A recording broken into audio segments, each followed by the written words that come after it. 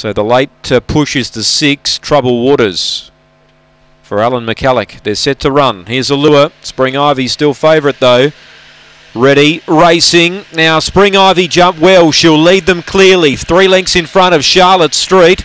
Third Obnoxious. Out wide, running on Trouble Waters. Then came White Nike. Shuffled back to the rear now. Untapped Fury and Megalo Maniac. But Spring Ivy's clear. 4 or 5 in front of Charlotte Street. And Spring Ivy defeats Charlotte Street. Trouble Waters made some late ground. It got third.